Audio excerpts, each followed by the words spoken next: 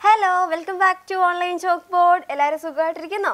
അപ്പോൾ നമ്മൾ കഴിഞ്ഞ വീഡിയോയുടെ ബാക്കി പ്രോബ്ലംസുമായിട്ടാണ് ഇന്ന് വന്നിരിക്കുന്നത്. നമ്മൾ എന്താ ചെയ്തുകൊണ്ടിരുന്നത്? നമ്മളുടെ page number 92ലുള്ള another method for compound interest ആ ഒരു പോർഷനിലുള്ള അടുത്ത പ്രോബ്ലം നമുക്ക് ചെയ്യാം. ഒന്നാമത്തെ പ്രോബ്ലം നമ്മൾ ഓൾറെഡി ചെയ്തു.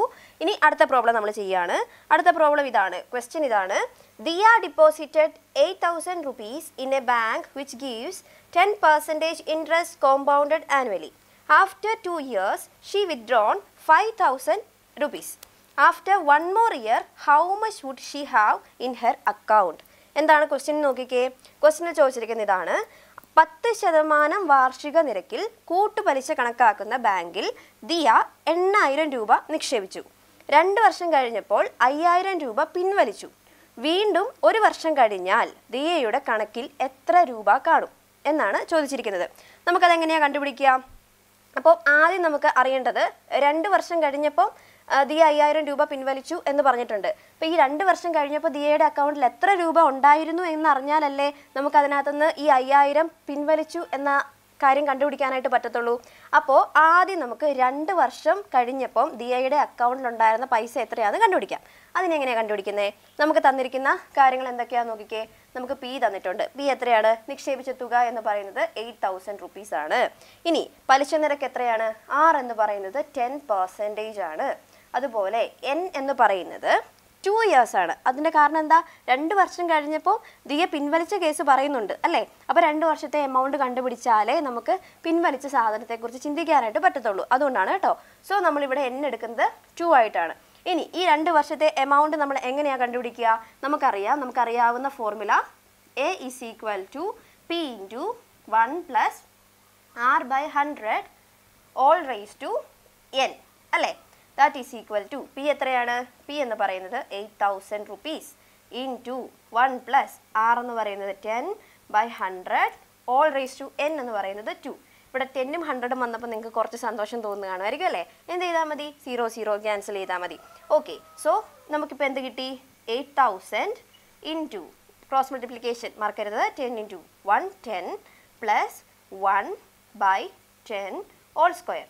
That is equal to 8,000 into 10 plus 1 11 by 10 all square. ഇനി എന്ത് ചെയ്താൽ മതി?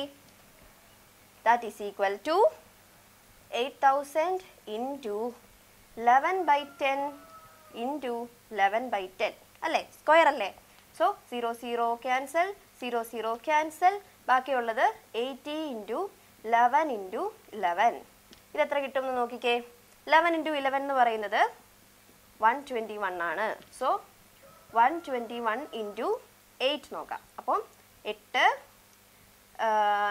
968 അതിൻ്റെ കൂട്ടത്തിൽ ഈ 0യും കൂടെ കൂട്ടുമ്പോൾ നമുക്ക് കിട്ടുന്ന എമൗണ്ട് 9,680 rupees. ഇതെന്താണ്? 2 വർഷം കഴിയുമ്പോൾ ദിയയുടെ അക്കൗണ്ടിൽ എത്ര രൂപ ഉണ്ടാകുമെന്നാണ് ഇത്. ഈ ഇത്രയും എമൗണ്ടിൽ നിന്നാണ് നമ്മുടെ ദിയ എത്ര രൂപ പിൻവലിച്ചു? 5,000 രൂപ അങ്ങോട്ട് പിൻവലിച്ചു. അപ്പോൾ അതിൻ്റെ അർത്ഥം എന്താ? ആ 2 വർഷം കഴിഞ്ഞപ്പോൾ 9,680 rupeesൽ നിന്ന് 5,000 അങ്ങ് പോയി. ദിയ എടുത്തോണ്ട് പോയി അല്ലേ? അപ്പോൾ ഇനി ബാക്കി എത്ര രൂപയുണ്ട്? 0 8 6 4 4,680 rupeesേ ഉള്ളൂ. ഇനി നമ്മുടെ ക്വസ്റ്റ്യൻ എന്നാ പറഞ്ഞേക്കുന്നത്? അപ്പോൾ ഇത്രയും കാര്യങ്ങൾ നമുക്ക് ക്ലിയർ ആയല്ലോ. ഇനി നമ്മളോട് പറഞ്ഞിരിക്കുന്നത് വീണ്ടും 1 വർഷം കഴിഞ്ഞാൽ 1 വർഷം കൂടെ കഴിഞ്ഞാൽ ദിയയുടെ കണക്കിൽ എത്ര രൂപ കാണും. അപ്പോൾ ഇനി ദിയയുടെ അക്കൗണ്ടിൽ ഇത്രയും രൂപയും കൂടെ ഉണ്ട് കേട്ടോ.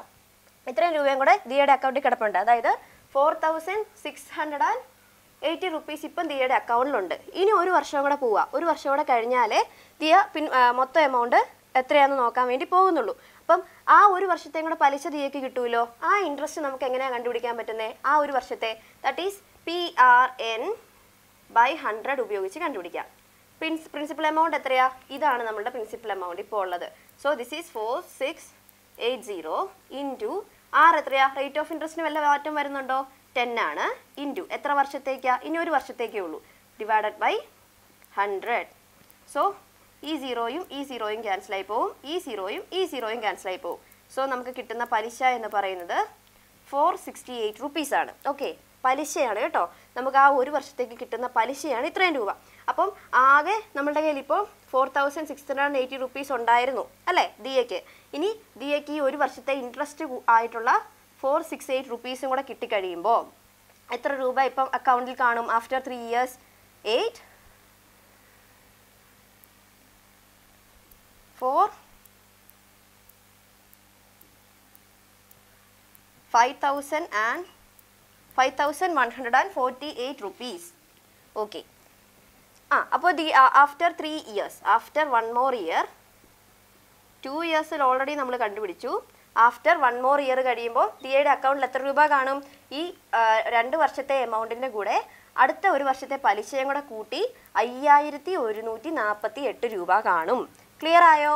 അപ്പോൾ നമ്മൾ എങ്ങനെയാണ് കണ്ടുപിടിച്ചേ എന്ന് മനസ്സിലായല്ലോ? സംശയമൊന്നും ഇല്ലാതെ വിചാരിക്കുന്നു. നമുക്ക് അടുത്ത പ്രോബ്ലത്തിലേക്ക് പോവാം. ഓക്കെ, ഇനി നമ്മളുടെ പേജ് നമ്പർ 92-ലെ ലാസ്റ്റ് ക്വസ്റ്റ്യൻ, മൂന്നാമത്തെ ക്വസ്റ്റ്യൻ ആണ്. എന്താണ് ക്വസ്റ്റ്യൻ നോക്കാം. Varun took a loan of 25,000 rupees from a bank which charges 11% interest compounded annually.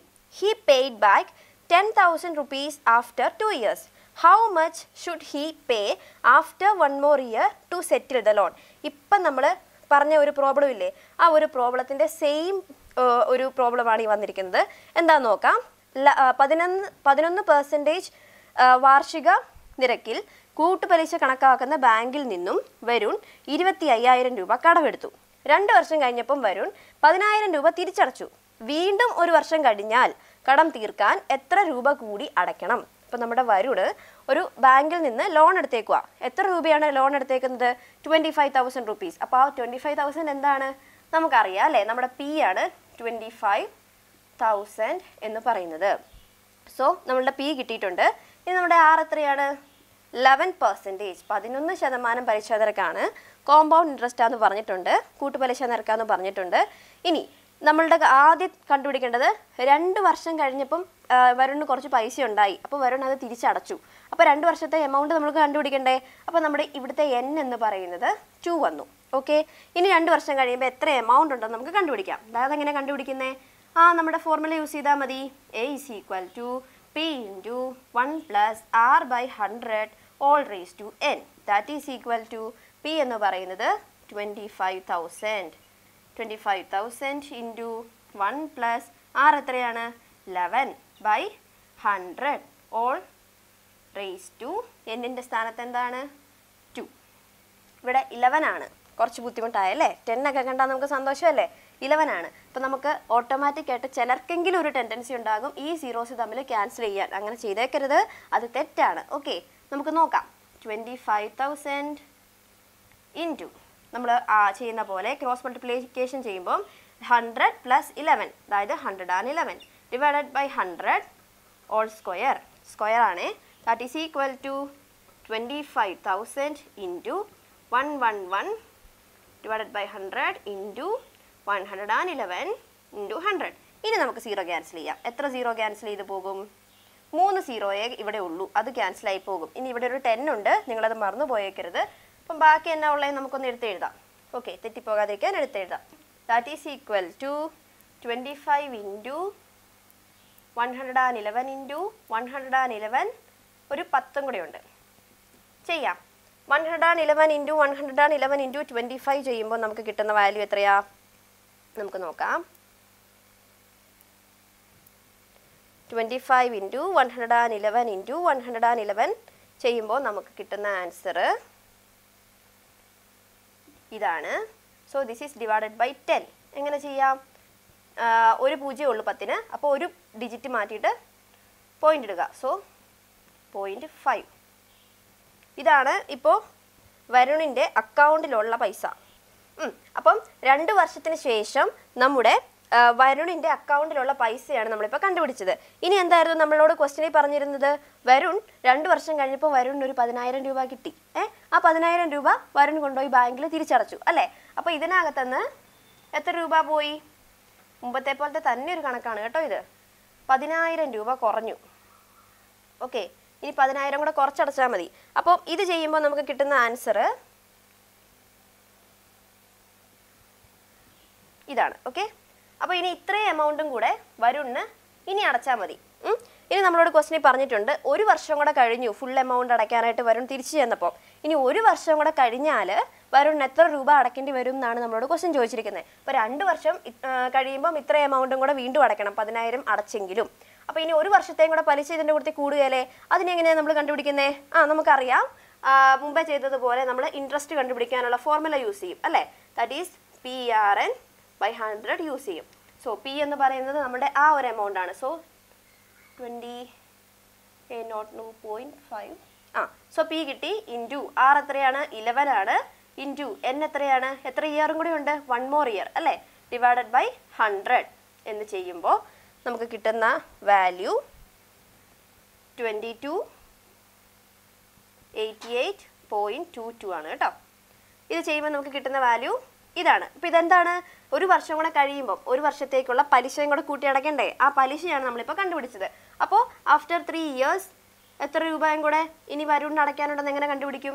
ആ എമൗണ്ടിൻ്റെ കൂടെ 2802.5ൻ്റെ കൂടെ 2288.22 കൂടെ കൂട്ടണം അല്ലേ? അപ്പോൾ 2288.22 കൂട്ടിക്കഴിയുമ്പോൾ നമുക്ക് എത്ര കിട്ടും നോക്കാം.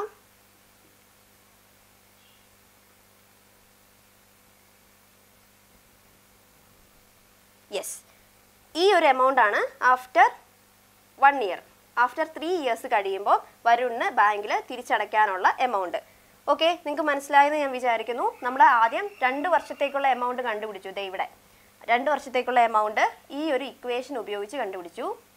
ഈ ഇക്വേഷൻ ഉപയോഗിച്ച് 2 വർഷത്തെ എമൗണ്ട് കണ്ടുപിടിച്ച് കഴിഞ്ഞപ്പോൾ നമ്മളോട് പറഞ്ഞിട്ടുണ്ടായിരുന്നു വരുൺ 10,000 രൂപയും കൂടെ അടച്ചെന്ന്. ആ എമൗണ്ട് നമ്മൾ കുറച്ചു. എന്നിട്ട് നമുക്ക് ഇത്ര എമൗണ്ടും കൂടെ വരുണിന് അടയ്ക്കാനുണ്ടെന്ന് നമ്മൾ കണ്ടുപിടിച്ചു. ആ എമൗണ്ടിൻ്റെ കൂടെ അടുത്ത ഒരു വർഷത്തെ പലിശയായിട്ടുള്ള ഈ എമൗണ്ട് കൂടെ കൂട്ടി ലാസ്റ്റ് 3ാമത്തെ വർഷത്തിൻ്റെ അവസാനം വരുൺ എത്ര രൂപയും കൂടെ കടം തീർക്കാൻ അടയ്ക്കണം? ഇത്ര രൂപയും കൂടെ അടയ്ക്കണം. നിങ്ങൾക്ക് ക്ലിയർ ആയി എന്ന് ഞാൻ വിചാരിക്കുന്നു. സോ നമ്മൾ ഇന്ന് പേജ് നമ്പർ 92-ലെ ബാക്കി ഉണ്ടായിരുന്ന 2 പ്രോബ്ലം കൂടെ തീർത്തു. സോ അടുത്ത വീഡിയോയിൽ അടുത്ത പോർഷനുമായിട്ട് നമുക്ക് കാണാം. നിങ്ങൾക്ക് വീഡിയോ ഇഷ്ടമായെങ്കിൽ ലൈക്ക് ചെയ്യുക, ഷെയർ ചെയ്യുക, ചാനൽ സബ്സ്ക്രൈബ് ചെയ്യുക, ബെല്ലൈക്കൺ കൂടി ക്ലിക്ക് ചെയ്യുക. എന്തെങ്കിലും അഭിപ്രായങ്ങളോ എന്തെങ്കിലും സംശയങ്ങളോ ഉണ്ടെങ്കിൽ കമൻറ്റ് ചെയ്യാനും മറക്കരുതേ. സോ നെക്സ്റ്റ് വീഡിയോ നമുക്ക് കാണാം. അതുവരേക്കും ടേക്ക് കെയർ.